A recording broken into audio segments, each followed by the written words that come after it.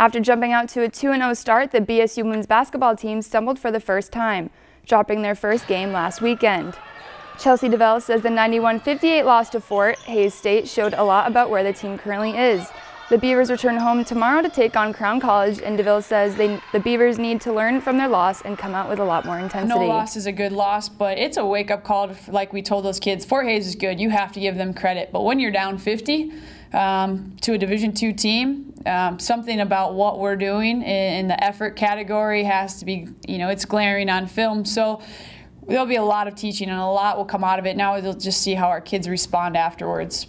If you've enjoyed this segment of Lakeland News, please consider making a tax-deductible contribution to Lakeland Public Television.